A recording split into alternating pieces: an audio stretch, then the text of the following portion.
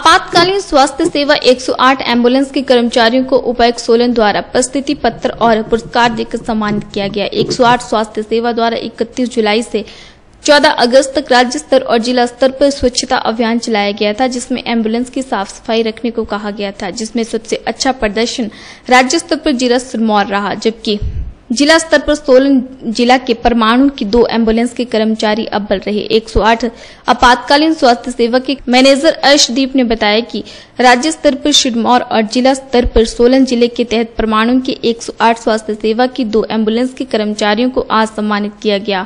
उन्होंने कहा कि प्रस्तुति पत्र और पुरस्कार उपायुक्त सोलन राकेश कंवर द्वारा प्रदान किया गया।